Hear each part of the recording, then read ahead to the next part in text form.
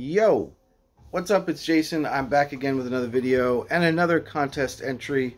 This time it's for our good buddy Randall Weaver down in the States, aka Randy.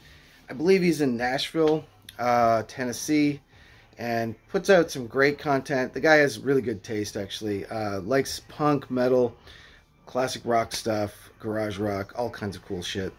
So he's got a little contest going on for his 500th video and 5 years in the VC. Now, I checked a little bit in my history. I think I started in the VC about 3 years ago-ish. I think I started like December 2020 or January 2021, something like that. It was the height of the pandemic. It was a bit of a lifesaver during the pandemic, I think. And I've carried on with many, many videos myself. Probably about 300 videos or something. So I guess we're kind of averaging like 100 videos a year. If I'm doing my math right there. But yeah, Randy's got a great channel. If you haven't subbed to him, you should definitely go down there and sub him up. And I'll put a link to his channel and this contest as well. So for the contest, it was pick only 5, but I'm going to cheat a little bit, Randy. I'm going to show 10 just because I have no self-control, basically. And I have to show 10 records. But 10 records that you've listened to like 100 times. And no one is keeping track, except for one guy, Steve at All of the World's a Stage, as my buddy Brian reminded us in his video entry. There is this one guy in the VC who keeps a spreadsheet, and I am not putting that down at all because I'm actually kind of jealous, and I wish I had kept a spreadsheet all these years of the number of times he has listened to a specific record. Kind of logs it in. I don't know if he started from like, day one when he was like 10 years old, but he has been logging listens, kind of like how the digital world logs every single thing we do these days, but in a much more analog fashion. Anyway, long story short, so we'll get to the records, right? So these are records I have listened to many, many, many times. They're pretty older, like they're older records, like probably 30 years, maybe 40 years old, some of them. So if you can consider, I don't know, listening to them 10 times a year or 20 times a year for 4 years, just add it all up. Now, for this contest, you can also pick 5 records that you think you will be listening 100 times to. And I noticed Brian at Embryonic Robot did that approach. I'm going to go more classic with mine. The very first album I thought of immediately when he announced, or when I heard about this contest, was the Ramones' debut album, because I've heard it a million times. And in some cases, I will show the actual copy, the original OG copy that I've always had in my collection, which that particular copy has probably been played 100 times. Which can be done. You can listen to vinyl many, many times, right? Without it wearing down. Although you'll see there's some pretty heavy wear marks on them. This is not one of those cases. This is a reissue copy. So you got reissues and OGs here. This is a later copy that I picked up. This is the Rhino 180 gram vinyl thing. Probably picked this up like maybe 10 years ago now. But I used to have the debut as a kid and sold it off in that what is like the first, what I consider my first ever record purge way back when I was in high school. Regretted it, ever since. Ended up rebuying all those records. Not that the collection was huge back then. It was maybe like 100 records or something. But yeah, this was definitely in there. And of course, some of these records I also listened to on digital platforms over and over. I tried to pick records too that like I kind of listened to almost the whole album, if not the whole album. Versus some that where I just probably play like 2 or 3 tracks, like the Cramps, for example, Bad Music for Bad People. Generally listen to just like, Goo Goo Muck and Garbage Man and Human Fly, like 3 or 4 songs off that album. Or Bathory, for example, I'm generally listen to like the first 3 songs. Never really get to side B often. But these are records that I pretty much played 100 times and probably listened to the entire album 100 times. Ramones being one of them. Next up, I'm going to show the one I'm playing right now, or I was playing in the background, Skinny Puppy Bites. Now, I used to have this on cassette when I was younger. That's where I first heard this album, was on cassette. probably first heard of Skinny Puppy through videos on Much Music in Canada, and totally fascinated with their whole, not only the look was super cool, right? Like super creepy horror movie, goth, but the sound, I love the electronic sound. Love the beats. So, and this is a total classic for me, Skinny Puppy Bites. It's actually not their first album. I think it's like their second album. But this was the one that started for me way back when, and I had the Canadian edition of the cassette. That's a reissue on the Network label from Canada. Now, a record that is absolutely an OG and is one of my original records that was not sold off in that first purge, oddly enough. And so this is the record that I've listened to 100 times, I'm sure. And this specific copy even, maybe. Yeah, Black Flag's Damaged. I'm still not sure 100% if it was Damaged that got me started with Black Flag or if it was My War. I know, and Slip It In. I had sort of all three of those records kind of at the same time, or heard them all around the same time. But this album, absolutely killer. And I've come to actually appreciate the other singers more these days, like Keith Morris, just because I've kind of grown tired of Henry Rollins' voice. But, you know, at the time, this album kind of like just totally shook me. It's also kind of the first time I ever saw or heard a song about depression, I think, in this way. I mean, really, that's kind of the running theme in the album, especially side 2, you know, with Damage 1 and 2, etc. But yeah, Rise Above and Six Pack are like party anthems. I still play this record often. I still play this in DJ sets, not the whole album, but like Thirsty and Miserable, Gimme Gimme Gimme. I mean, they're all hits on this thing, even the cover of Louie Louie. This is the European press, which so it includes the cover of Louie Louie, but I've come to find out that the OG press, the original press of this, the US pressing, does not have that track on it. Of course, the band had a really hard time getting rights to this album because it was, I don't know, signed to some weird obscure label, or maybe it was a major label. I remember anyway, there's a whole story behind why it took a while to get it out, but I've got the Roadrunner version, so there it is. And that's my OG copy. That's my story. Black Flag, Damaged.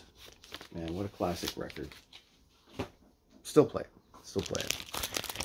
Another record I still play often, and I could have chose any of the studio albums from this band because I actually play all of them over and over again, but this is generally my favorite Dead Kennedys record. Plastic Surgery Disasters. It's one that sticks the most. I do play Bedtime for Democracy quite a bit nowadays, and the other ones as well. But yeah, Government Flu, Terminal Preppy, Trust Your Mechanic. I had this one back in the day as a kid, sold it in that batch, got another copy again. Same version, Canadian version on Fringe Records out of Toronto.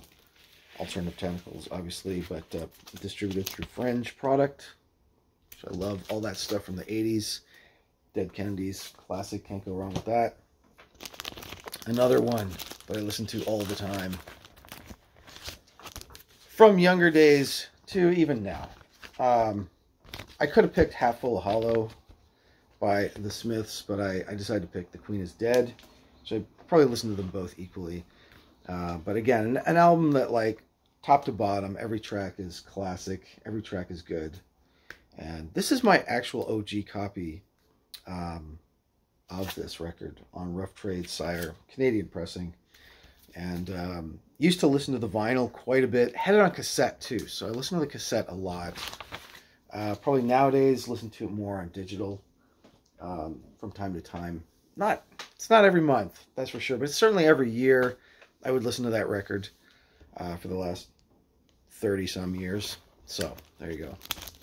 Public Enemy next. Gotta have some hip-hop in here because this record, when it came out, man, what a classic. I listen to Yo Bummers the Show probably 100 times as well. I really love the debut. In fact, I love the debut more these days than this one because I've played this one to death, pretty much. I have 2 copies of this.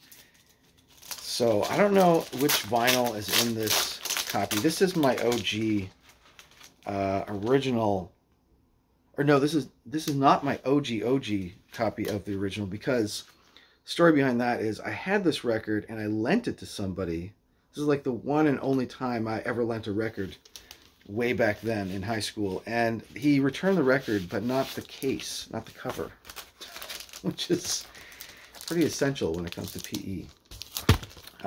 Yeah, so this is the original vinyl, because you will actually see the wear marks on the label and the scratches on this thing. I mean, this thing is just brutal. It does play through, and I have played it through a couple times, mostly because I picked the wrong copy. I have a second copy, hence that cover. But this would be my original copy, you know, from 1988. I was like 13, you know, but probably about an 89 or 88. Def Jam, Canadian pressing, super worn copy. Yeah, the cracks and pops. Oh yeah, you betcha. There's a lot of that in there, but it's still playable, it's still listenable. You know, somebody would probably sell this on Discogs at G+. I wouldn't, but these are old DJ copies as well. Like, I won't go into some of my early experiments with DJing and not having a slip mat and putting sort of one record on top of the other to scratch with. Hence some of the heavy wear on some of these records. Yeah, Public Enemy, what can you say? Every track, classic.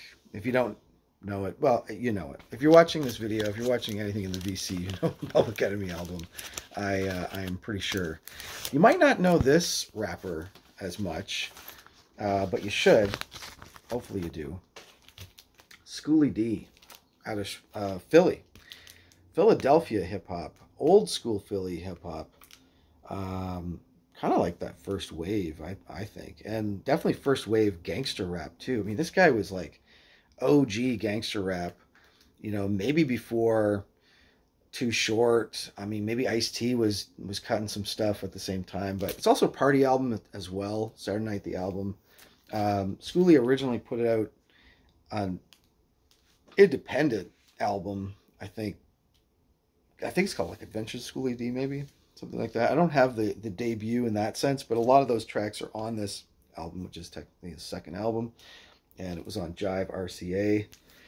Canadian Press. This is my OG copy again. I'm gonna open it up just to show you guys the proof. No, just to show you guys the wear and tear in this sucker. And I actually just pulled this last night. I was just listening to it last night, both sides. Did have to get up a couple times because the needle was skipping, just because some of that extreme wear on this sucker. Now again, as a DJ, you don't want to play roughed up records, but often when you're digging crates and you see records that are a little bit worn, it's usually a good sign, because it usually means the record's damn good. If a used record is absolutely pristine, it might mean that the record actually sucked. The music sucks because nobody ever played it. But this one is not in that category. This has been played to death, actually. Man, scratches on this thing. I don't know if you can see in the video the scratches, but I can see them here in the regular light. Plus, like, heavy, like, wear. It does play through, though. And I would like to get probably a second copy of this. I don't actually have a double copy of it, so it remains my original. I got a CD reissue not long ago. I never play. I really want to listen to Schoolie D on vinyl the most. And I have some singles and other albums by Schoolie, but this is the classic. Saturday Night the Album. 100 times for sure. Whole album even. Probably 100 times. Again, like all of these records I picked are ones that I would listen to the whole album pretty much, or I have listened to the whole album. Okay, three more to go. I promise, Randy. If you haven't cut off by now, like, you can, because I've already showed 5, but we'll go to the full 10, and probably one of the more recent ones of the batch, in a couple of senses of the word recent. This is 1981, so it's not that new. But it was sort of new to me. I never really heard this Replacements album until maybe 15 years ago-ish, probably when I got this reissue, the twin tone reissues. It says it was pressed on vinyl for the first time in over 20 years. So it would have been 2000 something. But yeah, I totally love this record. It's kind of become my favorite replacements. I still love Tim quite a bit and play it a lot. But just in terms of the track selection, like you got 18 songs and they're almost all absolutely killer. Very memorable. Side 1, maybe a little bit more than side 2, but you know, side 2 has Something to Do and More Cigarettes and Johnny's Gonna Die.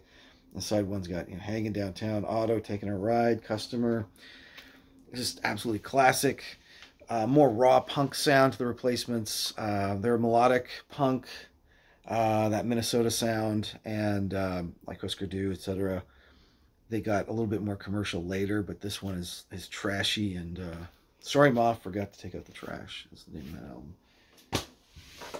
Best replacement record, maybe. I don't know. Essential. Like if you're gonna get, there's like 2 or 3 replacement records you have to get. I think that's one of them. Speaking of essential and old school, I just wanted to show this because Randy showed Black Sabbath as well. So I think it would be Paranoid for me for 100 plays. No doubt.